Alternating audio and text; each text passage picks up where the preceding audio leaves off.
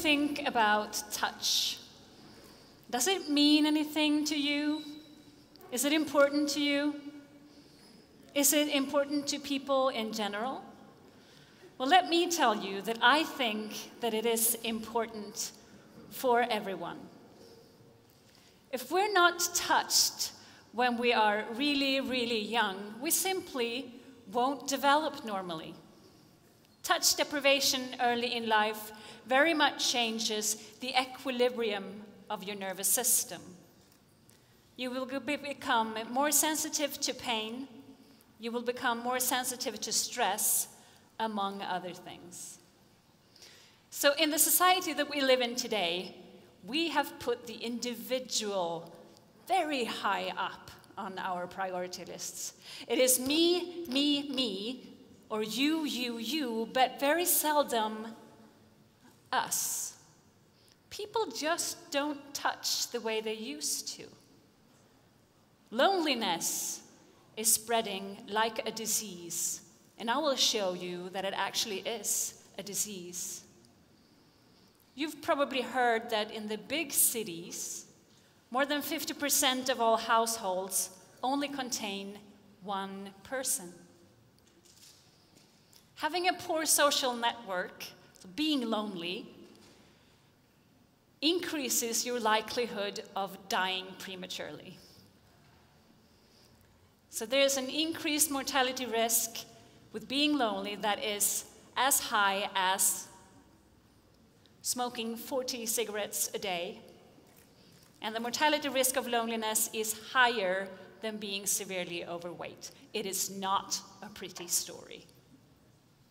So where does my research come into this strong talk about the vital importance of touch for everyone?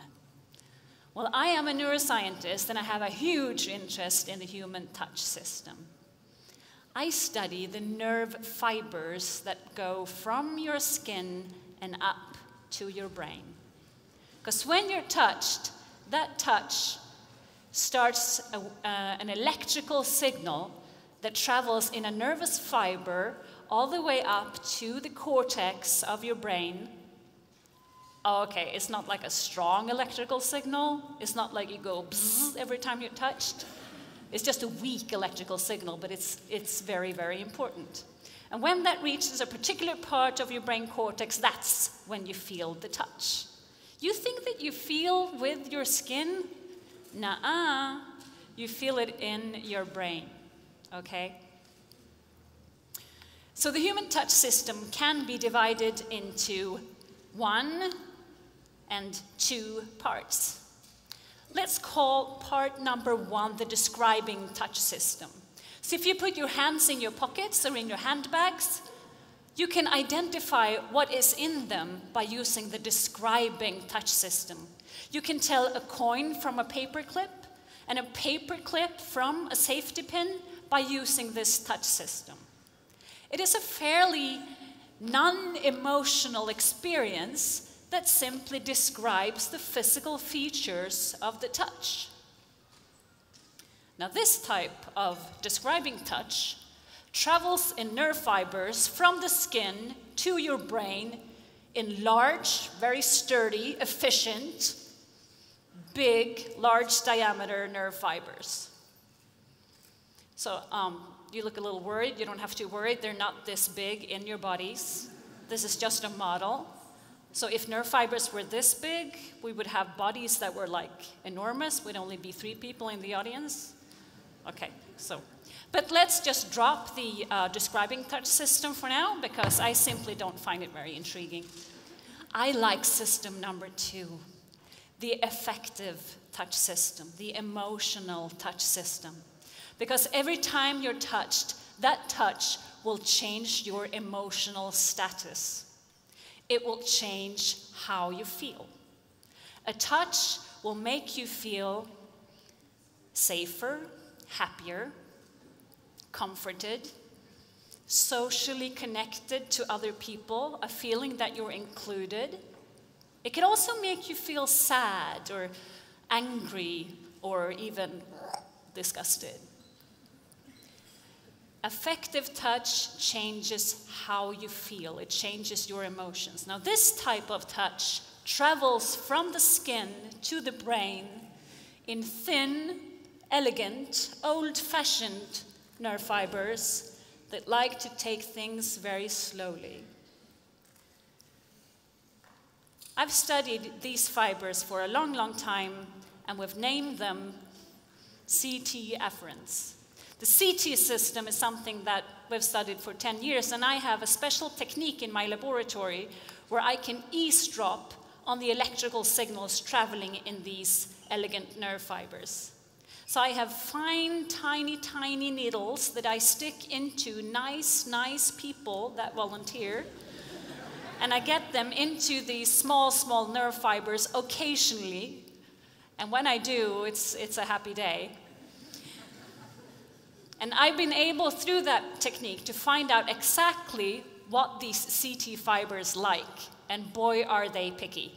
They like the touch to be light on the skin, to be moving slowly, but not too slow. And they like the touch to be slightly warm, actually around skin temperature. And if you think about it and take those features and put them together, what that resembles is a human-to-human gentle caress of the skin. And if you think about that even further, it seems like we have a dedicated, specialized nervous system that just sits there, and its sole role is for us to touch one another. We have a designated nervous system for hugging. We're meant to hug. So, activating and using the CT afferents, you all have them. You have tons of them in your skin. You just have to exploit them. And if you do, you can imagine, well, the main basic purpose of this affective touch system is for the newborn child to form a long-lasting bond early on with his caregivers. But those types of bonds through touch we can form all through our lifetime. Friends can make new friends through touch. Lovers form their bonds through touch, right? And what you can do is to stretch out a hand and just briefly touch the shoulder of someone else, and that person will feel less lonely because that forms a weak connection to another person. So what I would like for you to do is to just go out there tonight and start your mission and cure off loneliness and touch more.